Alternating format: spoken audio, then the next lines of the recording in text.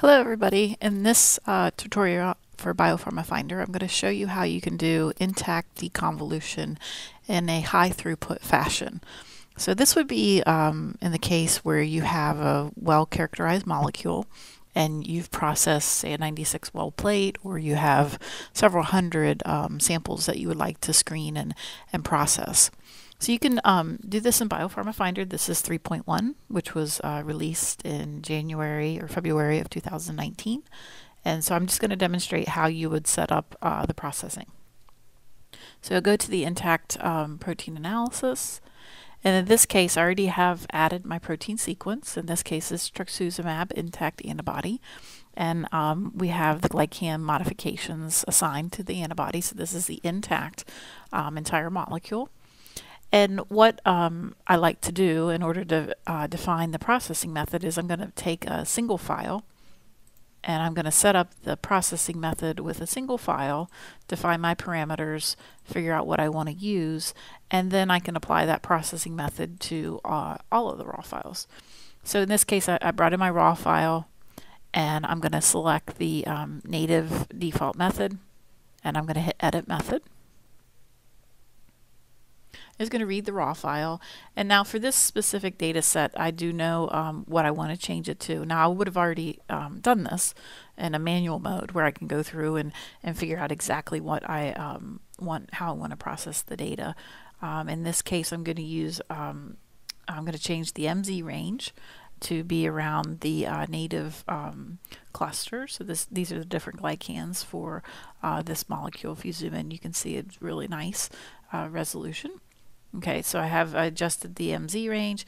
I'm going to use the source spectrum creation here. I'm going to use average over RT for this example, and I'm going to just average. Now this retention time that I'm selecting will be applied to all of your raw files. So you do want to have it to be fairly reproducible if you're going to use the average over RT. Your other option would be to use the sliding window, where you could define a time range and then it would perform sliding window within that time range. So it would allow you to have a little bit of shift among your raw files if you need to.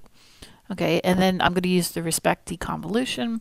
And I'm just going to adjust the output mass range because I know, this molecule, again, well-characterized things, you've kind of already figured out what the parameters should be. And so I'm just going to adjust a few of these. Okay, so once I have that adjusted, the identification in this case, I'm just going to leave it set to the defaults. Now, this is the reporting that we have. So we do have some pretty basic reporting for intact deconvolution that I think some of you might not be aware of, and so this might allow you to do high volume processing. So you can add the different parameters. So you have your sample information, source spectrum deconvoluted. You can add a component detailed table to the list. You can add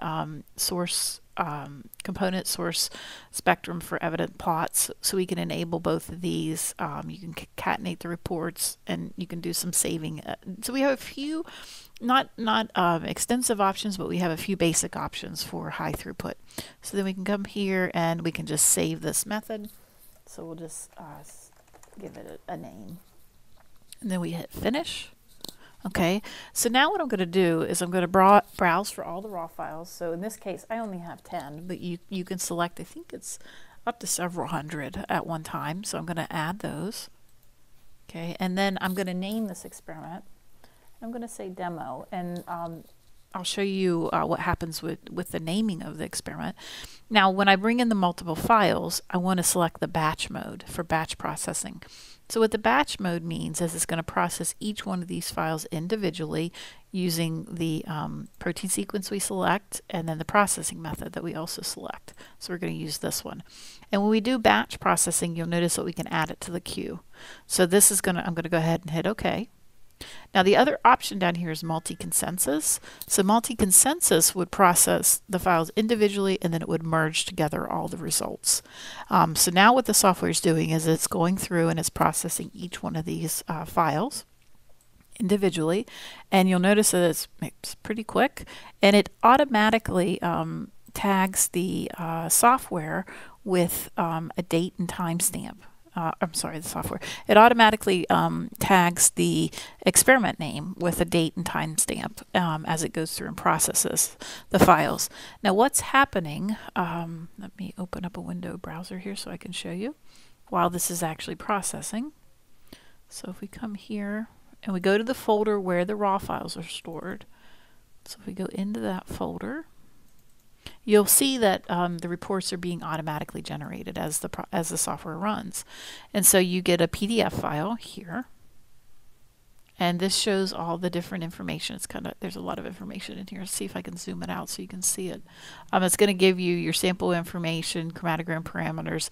This is the trace, so we'll know the retention time start and stop. Here's your deconvolution parameters, and this was your identification parameters. And then here is the source spectrum that was used. Okay.